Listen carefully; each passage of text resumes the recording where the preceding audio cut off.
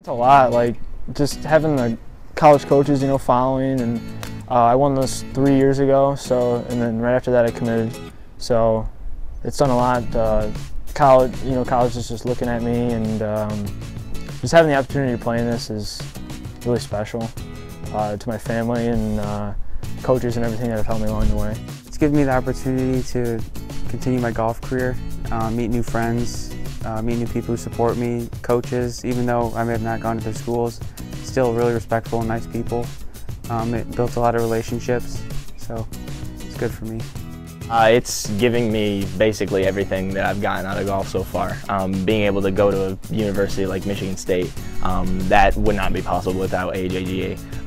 I remember a couple of the first tournaments that my coach Lubon, my future coach, came out to were AJGA tournaments, and it's like you just get noticed by so many college coaches. So just the exposure, I think, is one of the biggest things that the AJGA has done for all the junior golfers, but definitely for me. I could not tell you. Do not know. Pass. I have no idea.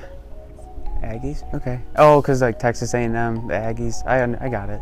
I got it. 1864. All right, not bad. I'm getting there. 1800s. Earlier?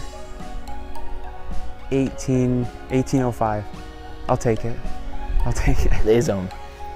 I'm so proud of myself for knowing that. The zone. The Frisbee dog.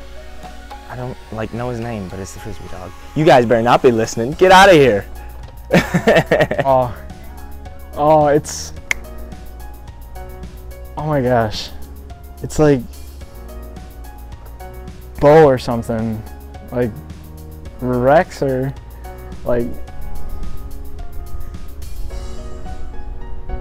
Zook, Duke, Zeke. 74 and a half. 72. And